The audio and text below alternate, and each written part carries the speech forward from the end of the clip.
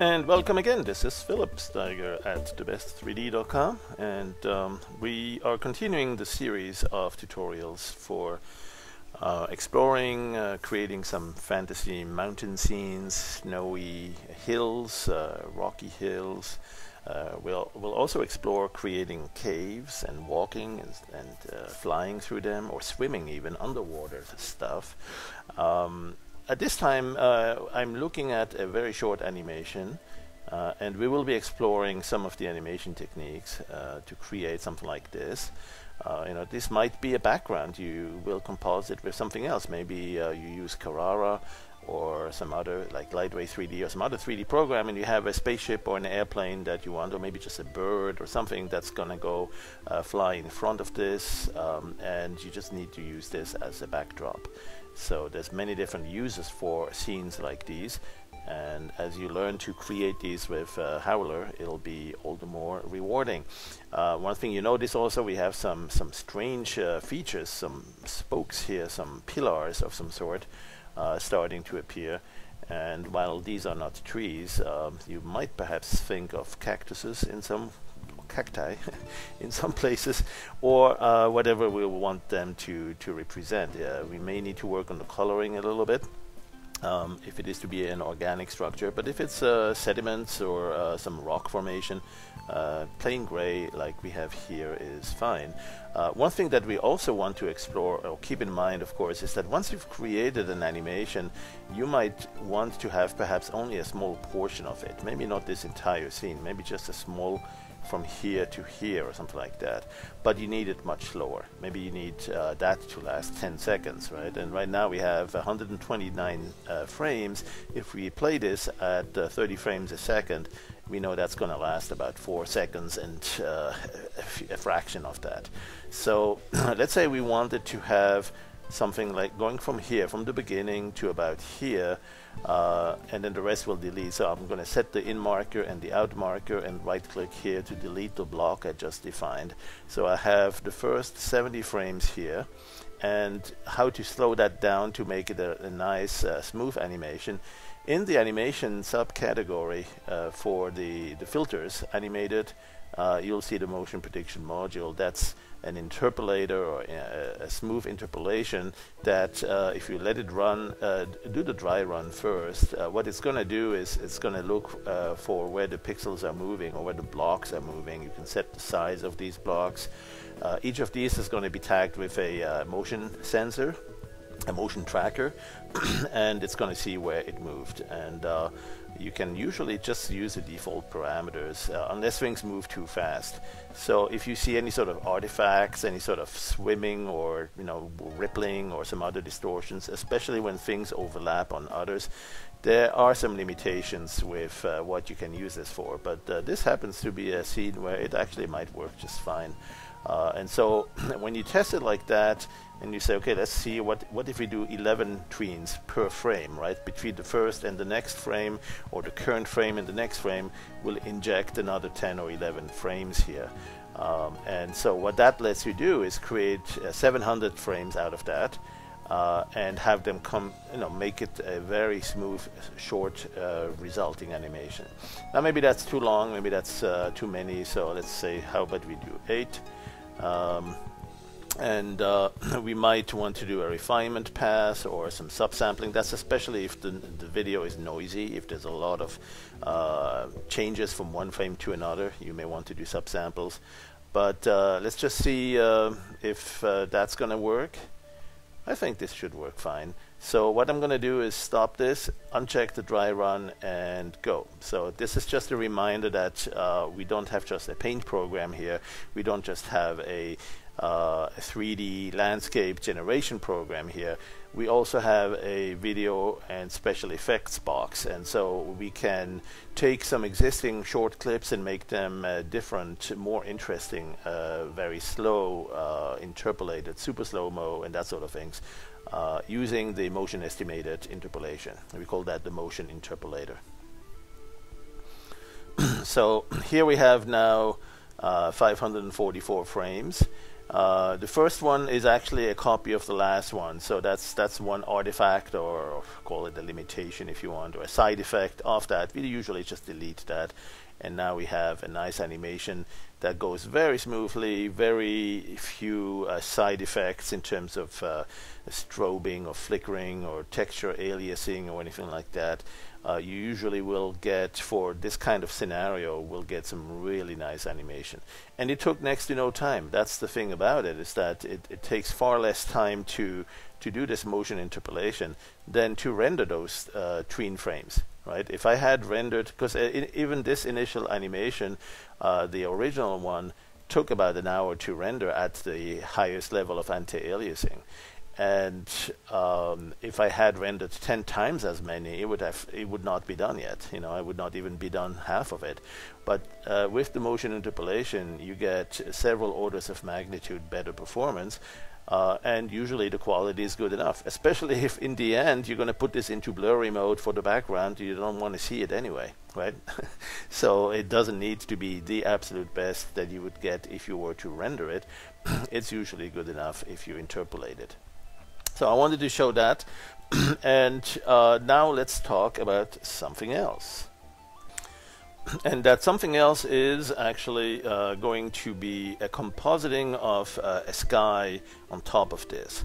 Now, we'll actually do a couple of things. We'll do a sky which came from a photograph, and then we'll do another sky which perhaps we created, or also from a photograph. So we'll composite two skies, and then we'll put that on top of this, and or a similar scene, maybe with a crisper drop off on the horizon.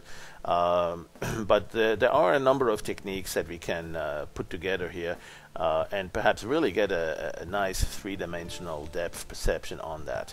So the way I'll start is perhaps create a very simple scene, not much fanciness on the scene, just so we have something we can work with. Okay, so I'm going to go and free the current animation, and then I'm going to go put this in there and say, maybe make it a little bit smaller for sake of performance. We'll resample this down to, let's say, 640 by 360. There, let's take one of those standard HD or quad HD quarter of high definition resolutions. Let's go and change to this. Okay, the backdrop still has the colors that got resampled as well. And what I'll do is I'll store both of these. So here we go, store that one and store that one. So we have quick way to get back to these two. This we don't need anymore, this we don't need. We saved them anyway. That's the thing I recommend also, is that you save them to files so we can restore them. So now let's do a quick creation of that terrain. And that would be simply done by going to the timeline. Actually, we need to turn this into an animation first, right? So let's create an animation of just 99 frames. Again, we're going to check and learn how to do this, not so much really do this perfectly right now, just to learn the techniques. And what we'll do is we'll create an animation of 99 frames, so it will last a bit more than 3 seconds as we play it at 30 frames per second. And then we'll go into the timeline over here, and the timeline editor is essentially very similar to the list of filters we have here in the filters menu, but it lets you keyframe and set the parameters and keyframe them across the timeline. So you can use that if you want to have something turn from blue to green, or do some other effects. And many of these filters do have parameters that can be keyframed. Not all of them do, but certainly 3D Designer has a few. Before we see those parameters, though, we'll be able to just see the scene as such. Let's go get rid of the clouds for now. Let's get rid of a couple of things, in fact. Let's go make it a relatively simple scene. Let's get rid of the distant fog. That's this one here. And make it a bit brighter on here, or perhaps let's just use that. There you go. Put the sun on something like this side, not too bright. There you go. Give it a little bit of smoothing and a bit more perspective. There you go. And what I want to do really, oh, and actually let's really make it like a snowy type of mountain we've seen before. So let's not use the swap image. Let's see what we get here. Oh, there you go. Something more, just plain color white. Okay, and perhaps that's a little bit too much. There you go. So what I'm going to do is simply fly into that, and we'll keep the background sky at a very different color. That could be a green screen, right? Something we don't have down here. Why? Because I want to use it for color keying. I want to later key in and composite a different sky in here, which itself is also going to be animated. That will be the trick. We can later then explore doing the whole thing with even an additional layer of clouds, some puffy clouds down here that we will perhaps also see, and that will be something like this. And of course it'd be nice to see them perhaps appear on the side. Sometimes you don't really need to have them in the middle of the scene, more as a little sidekick there, right? A little side effect to get the attention, and perhaps give it a little bit of a ground fog resulting effect there. It's not necessarily to be seen as clouds up in the sky, right? So something like that, that could actually be really interesting too. So let's see, perhaps we'll see it from this angle. So let's keep that in mind. We can bring those clouds later. Let's first keep it simple and not do that, and simply do a little bit of erosion, a little bit of sediments. And you know what, that's a little bit too much sediments. Let's do something like that. There you go. All right, so that will be our animation. Let's not worry about the perfection on the quality here. Let's not even do any anti-aliasing, right? So it may have a little bit of flickering, it may have a little bit of scintillation. That's okay. At this point, let's say we use green as the green screen, you know, as the mechanism by which we'll be able to composite something else into that. You can choose blue. If you don't have blue colors down here or anything close to it, you can choose pink. You can choose whatever color. Make it a unique one that you don't already have in the scene itself, or not likely anything close to that. All right, so let's go and actually fly through that. Let's go and tell our designer here, let's see, something like this scene, and then with the right button I can zoom back a little bit until I'm at the right distance, and keyframe the first position for that over here, and then I'll go to the end of it and we'll simply move into the scene. So right button, move in, and we don't want to get too close, so maybe we'll go a little bit. Or you know what, actually no, we do want to really just move forward. Again, let's keep it simple at first and worry about other things later on.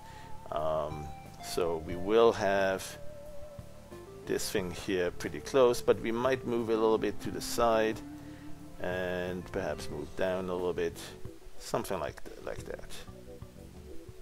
Okay, so essentially we'll go and fly into the scene. We don't need to go all the way through it though. Let's just go about this much there. Okay, keyframe that and apply that and see if that's about what we want. That's good. Yeah, we don't want to fly too much. And here we go. Let's have a look at that scene.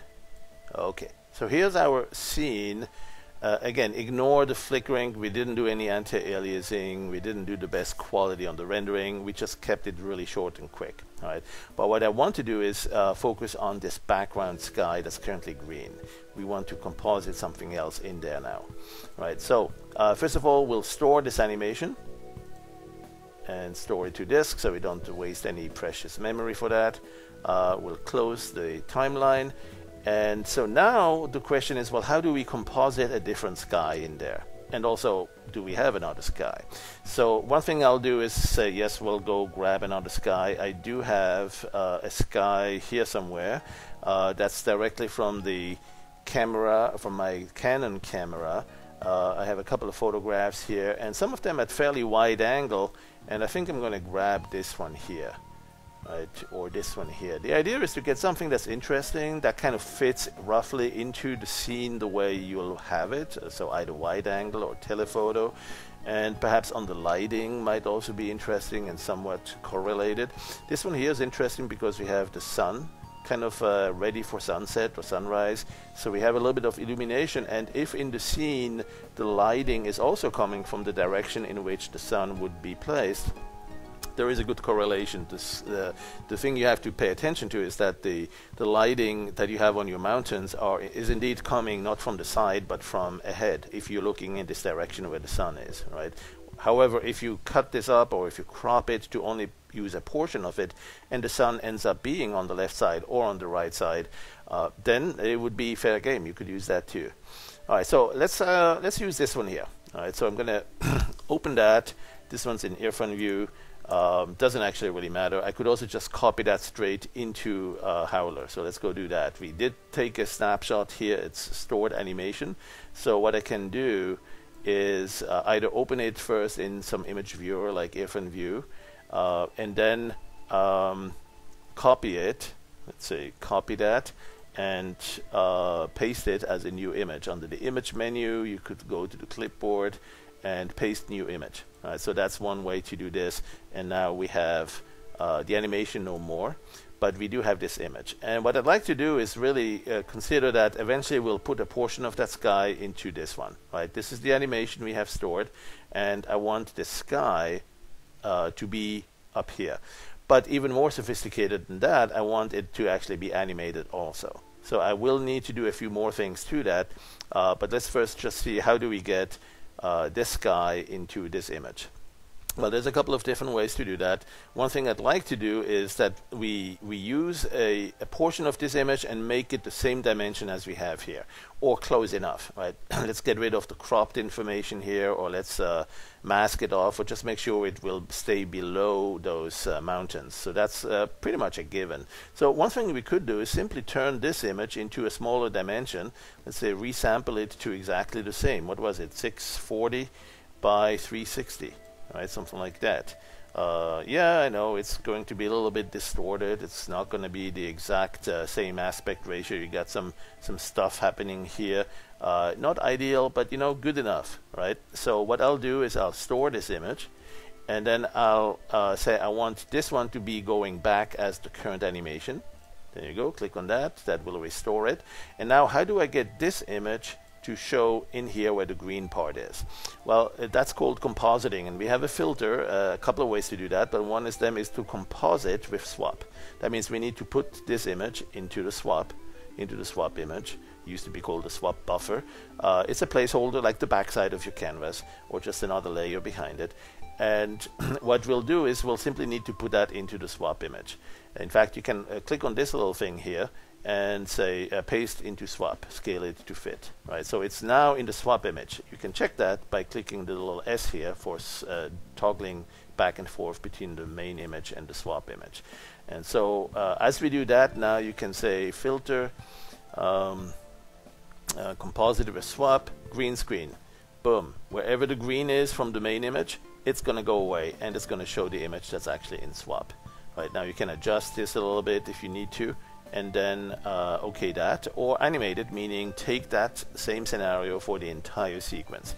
Now the animation in front here is moving. The green part is moving, is changing, right? The horizon doesn't stay the same. So there are different parts that are going to be green and then later are no longer, or vice versa. Right now we see the mountain here, but as we go past it, the mountain will move to the left. And the green part that we have initially in this area here is going to be covered by the mountain, whereas there's new green areas showing here. That's all going to work just perfectly. So we apply this as an animation, and we have the sky appearing like that. Right. Now, so that's good, but it's not perfect. It's not quite there yet, because one thing that we understand is obviously, even though the sky is really far away, it would still show a little bit of movement as well, for two reasons. One is, we get closer to it, but that's a very minute change in the clouds are not going to get bigger or appear to come closer to us, but they may disappear over our heads, right? So that may be something to take care of. Another thing would be perhaps to do something about the following. The camera is moving, is changing direction. We're looking a little bit more to the right as we move forward here. So one thing we may need to do is actually have this thing also shift sideways. Right? So we're talking now about a little bit more sophistication here. And there's a couple of different ways we can do it. I want to just explore one technique, which is to actually have the sky itself be an animation and then composite this animation with the animated sky. Right? And we can therefore kind of prepare the sky to have a movement that takes it a little bit to the left, moves it a little bit up, and kind of makes it look like it's really above our skies in sort of a spherical way above our head. So let's go back to restoring this image and see what we'll need to do next to actually work with this one. In fact, what I'm going to do is really restore this one first. I'm going to go and say I want this, but actually not this version. This one is I think this one's a stored small image. What I want to do is grab that original one we had originally. So I'm going to go back to image clipboard. It's still in the clipboard, I'm sure. So or I could load it from file. I'm going to go paste new image. And so I have a new image here. I'm going to close this. I don't have the animation anymore. I'm going to go and grab a portion of this sky. Right? The idea is to say, well, there's a whole really interesting looking area here, perhaps, that I can use. And I might even perhaps squeeze it a little bit more into more of a perspective appearance. Right? So I might expand it over here and here, do a little expansion thing, and then kind of squeeze it a little bit to the inside. And we do that with one of the transform filters here. Forget which one it is, but we'll find it. The rubber sheet, probably. All right. So with the rubber sheet, you could say, yeah, let's grab this one here in a little bit, this one out, and that will just apply a nice little transform to this entire image.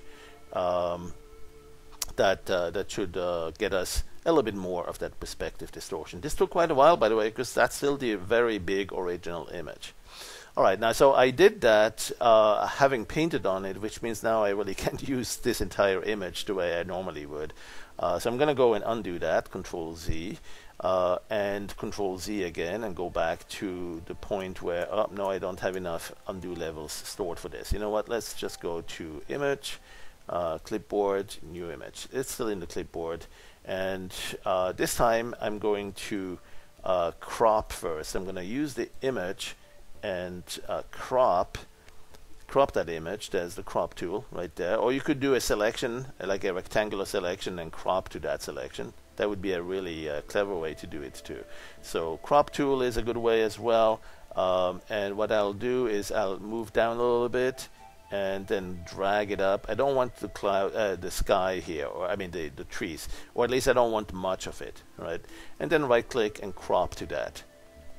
All right, so now I can zoom out a little bit and perhaps make this image smaller. It really is very big, so I'm going to go and resample it because I have a camera with like 18 million pixels.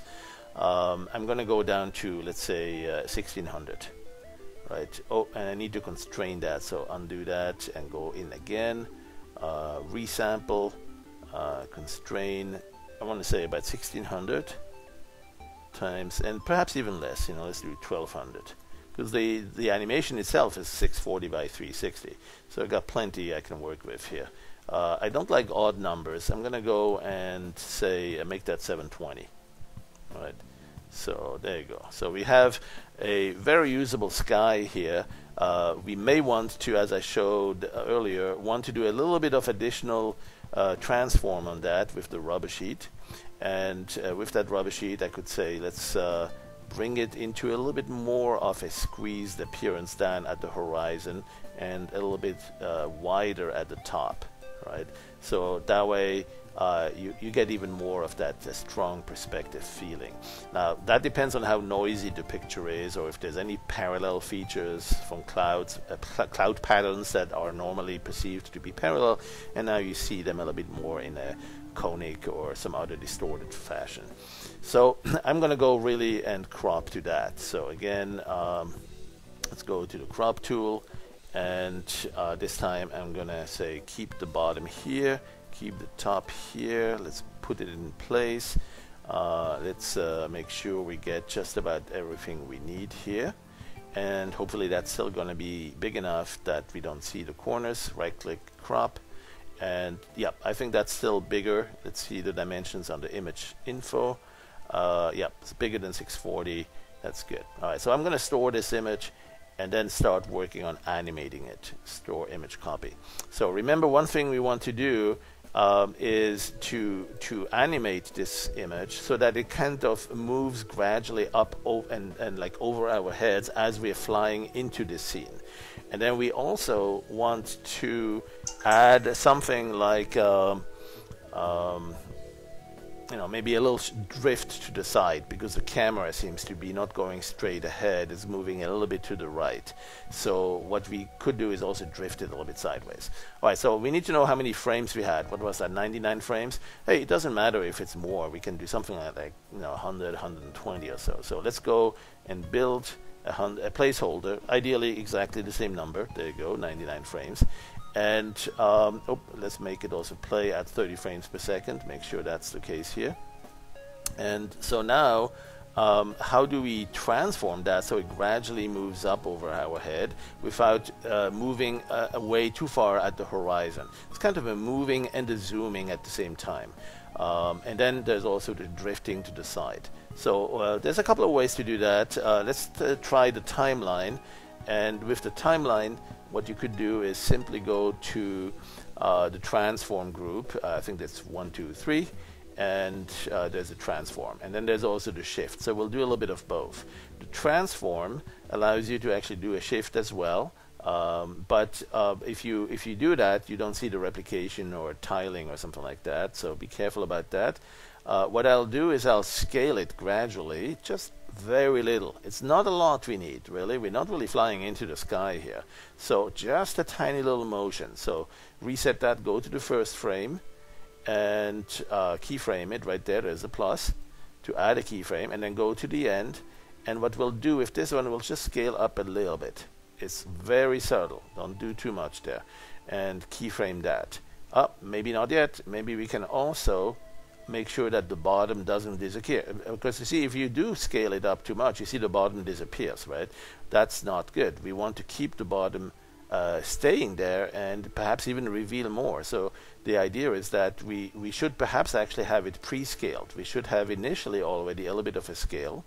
Let's go and erase all the keys and start at the first frame and actually pre-scale it a little bit. That way we have some margins to work with. That way we can actually afford to move up and show more as we get closer to it. Right? If you don't initially pre-scale, then you're already stuck with the outer border. So what I'd like to do is something like that. I'm going to go, you know, it also needs to move, as the camera turns to the right, it needs to move the scene to the left, the background sky a little bit to the left. Again, very subtle, but we should be able to see that. So I'm going to go around here, and then go to the end, and tiny little move addition on the scale. Again, very subtle, but certainly a little bit of movement, both sideways and a little bit down. Excuse me, a little bit up, right? Because we are starting to reveal more closer to the horizon, and keyframe that. So now we have a movement that goes like that. Now, whether that's too much or not, I'll let you debate that. You can experiment with that a little bit. Maybe too much side movement there. Right, so what you could do is perhaps go grab this keyframe, and if it's difficult, just make this window a little bit bigger. You can grab this keyframe, position it where it needs to be, and then actually use the translate here to make sure it doesn't translate that much. Right, so you can use this one here to say, well, I want it to translate a little bit, but not quite that much. Right, so keyframe, and then add this keyframe. So now you have this position here, and it does shift a little bit to the right, but just not that much. All right, apply that. And what we're now doing is everything, right? We're transforming, we're shifting, we're zooming in a little bit, or scaling in, and we now have that movement that we need for the sky. Okay, and what else do we need? Well, that's basically it in terms of preparing the sky. So let's go store that one too, right? Remember we had we did store this guy here, so we can work with it again later, and we need to do that also with this guy now. So because this one here is just an image that we stored, but under animation we can store an animation and say do that on the disk, And so now we have a stored copy of the sky, animated sky, and a stored copy of the animated terrain. Right, this one here, and we'll put that one back in. So how do we now turn this thing as the background sky over in this scene? Remember how we did that when we used the image? The image had to be in the swap image. The swap image right there. Well, okay, right there. That's how we put that in. And then the green in the animation was basically going to take care of showing us what we want to see. And we did that by going to the filter menu and say composite with swap and on green. Right? That was cool. But it's not what we want to do in this case. In this case, we want the animation to not come from a single image in the swap. We want it to be a copy, or the same thing as what we see here in this moving sky. We can actually say, hey, let's use this as the swap image. Right? It's not there right now. Right now in the swap we have just this one static image. But what we can do is flag this one as what's going to go into the swap when it's needed, frame for frame. As we render through this animation, we will need to grab one frame at a time from this stored animation. That's why we have this thing here. Use animated swap image. Use as animated swap image. So click that. Now this animation is in the swap image as we go through it, when we need it, as we render and composite things, right? So you can't really see it because it's in the swap. If you toggle over, you'll see it possibly, but it hasn't been placed there yet. It wasn't needed. You still see the old one with the house tops there. So you could possibly do a composite of the two right here. Right click on that and say mixing mode green screen, and then blend the two together, and hallelujah, now you see them both together. And as you scrub through that, nothing's happening, but as you scrub through that, you see the sky move, right? You notice that? That's because we have that sky being pulled from the checked object here, from the dog waffle animation that's stored. We pull that into the swap, we then composite it. Boom, that's it. Now you could actually at this point just apply that, or you could do, let's see, uncheck that and say actually do the same thing, but instead of doing this through this technique, do it here in the timeline editor, right? Because we have the same filters. If you scroll down further, we have the displace or composite with swap. There it is. You can composite it against an image sequence too, right? I mean, if you have these skies as an image sequence on a file, perfect, composite it that way. But in this case here, I'll use a green screen with the swap. The swap itself is animated, and we are therefore getting that nice composition going there. You can adjust the low clip and so on, artificial green, whatever is needed. Default's usually just fine, but adjust it if necessary. And you can also adjust it and change the keyframe. That's actually a nice effect. Look at that. If you say low clip or high clip, let's see where it needs to be. There. Right now here we have high clip and low clip, all of them at the max. So you end up not seeing the sky behind it. Let's keyframe that. Right? Let's say we want it initially like that. Then we go and by about this much here, we want to actually see the sky. So you gradually bring these down to more reasonable, not too high, because the sky might disappear altogether. The terrain, the land might disappear altogether. So make sure you don't give it too much of that. There's a little fine line there. There, let's find it like this, keyframe that. And so now you can see how it's gradually, actually quite suddenly changing here. There is a little transition though. And so if you want that to be a smoother transition, what you do is you perhaps go a little bit slower, right? You go like this here and perhaps bring this guy in first, but then wait a little bit on the low clip or the high clip. So whichever way you set that up, you can see how the sky is gradually going to come in. Okay, and then you apply that. That now applies that transition, and the sky initially is not visible. Play it. See, no sky, and now the sky is in.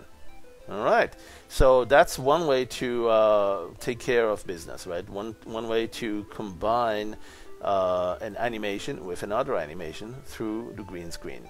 Well, or whatever, blue screen, alpha screen even. If you use the alpha from files, like let's say you have a series of PNG files, a PNG sequence. It could actually be an alpha composition. That alpha could come from the files, I believe, and if not, you could actually have an animated alpha selection. The alpha channel can be coming from a selection as well. So lots more to explore there. And in fact, one thing we could do is perhaps work on that sky to be even more sophisticated. How could we do that? Well, for instance, we could composite it with another sky. Then we get the impression of perhaps a higher level of clouds and then a lower level of deep rainy clouds. And then in the scene that you render here, you might actually have some clouds as well at yet another level, like those puffy ones, perhaps not over the horizon, still below in the valley, to just give yet another level of cloudiness to that. And in fact, I'm going to do just that. So I'm going to go back to this elevation map. I'm going to go and create my terrain. Again, that's, what was it, 99 frames at 30 frames per second. There we go, 99 frames. And I'm going to get my 3D animation here. What was it? 1, 2, 3. And 3D Designer. And this time, we still have the green background, but this time we'll also add the clouds from something like this one here, the puffy ones, and not too bright, not too dark either, just a good mix. Try a little bit, experiment with these parameters. Be careful not to fly into it too much. It varies a bit by what type of graphics card you have and how robust it is. On mine, I do get occasionally this thing to hang. It's either a bug or it's a bug, right? It's either our bug or it's a bug in the graphic card. Who knows? We haven't explored that in detail yet. So if you do have some problems with it, you know that your graphics card is unfortunately not going to handle that too well until we figure a way to work around it. So one thing I would avoid if you have the problem is it's okay to move these clouds sideways, but if you move them towards you, don't get too close to them. It may end up taking forever to render. It may appear hung. It may actually be hung, but that's one of those where it's a bit difficult to know exactly what's going on.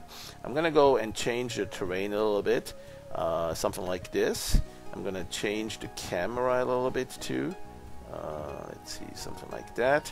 And the brightness of the clouds. They get a green tint here because they are kind of blended to the background color as well. So maybe blue color might be a little bit better.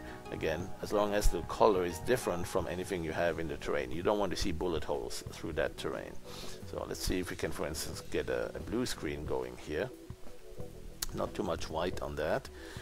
And at least that won't look too shocking with the blue in the clouds. Still a little bit, and maybe you need to adjust the darkness there or the brightness to just not see too much of that. And then let's see what else. We could perhaps move back a little bit. Well, that will be part of the animation, right? As we animate and fly through that, what we could do is perhaps look at it from the side, something like that. All right. And this time we'll also add some anti-aliasing and just give it a little bit better quality that way. Let's make sure we have some erosion, make sure we have some sediment, and perhaps make this a little bit wider and deeper. There. So now we have this with the clouds down below. We will later add the clouds above. What else do we need here? We need to move back a little bit or a lot, something like this. Want to make sure the clouds are not too close. There you go. Something like that.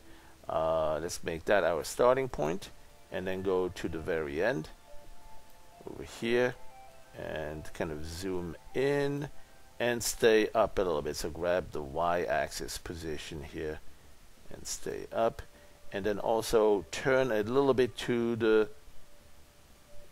right, because we added that movement to the sky where the clouds appear to be moving sideways. So there we go. Perhaps we can also move our camera to the right a little bit. There. So keyframe that. And so now we have a little movement of this sort. Right? Apply that. So now we have two things that move again. We have the terrain and we have the clouds in a separate animation that's over here waiting to be composited again into this blue screen area.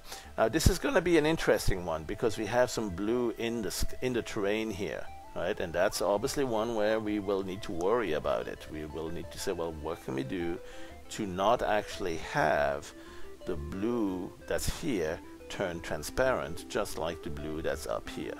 We may want to work with a mask instead of just the blue screen, right? So we may need to use this animation and zoom in with very low tolerancing on exactly this blue. This one is a uniform blue, so there's only one specific blue color we're looking for, and we may want to adjust the contrast on that selection so that it will really only give us this. Then we can actually turn that into an animated selection mask that we will check here to say use as animated selection, and when we do the composition we really just do a blending of the two through the alpha channel. So that's a different technique. It will work just fine as well. So well, I think that's enough for today for this first intro on working a bit more on the advanced side with these terrain animations. You know, it's one thing to understand how to create the river canyon, and we've seen at least 20 different tutorials on that now. It's another thing to then take that into the animated world, and on top of that add, literally speaking, right, pun intended, on top of that add another sky that may actually not even be a sky. Maybe you're going to be on the inside of a space station. I don't know if you saw the movies lately, but you can always imagine being inside of a floating planet or orbiting artificial world. So you'll have some sort of a cylindrical cover over your head. And that's what I'm talking about. Maybe you render that in a different program, or in here, now you want to composite that. Whether it's a sky, whether it's a artificial scaffolding or structure over your head, whatever it is, there are ways to composite that, and that's what we are going to explore here. Alright, thanks for watching.